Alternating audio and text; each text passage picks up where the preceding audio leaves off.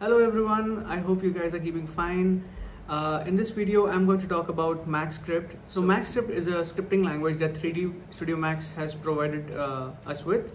And we can use Maxscript for automating processes, developing pipelines, creating tools for artists, and a lot of things. I started writing Maxscript back then in 2010 for an architectural studio.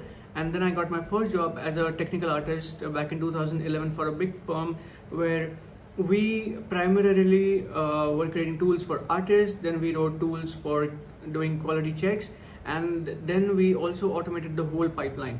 And the pipeline was drastically automated and it became super fast.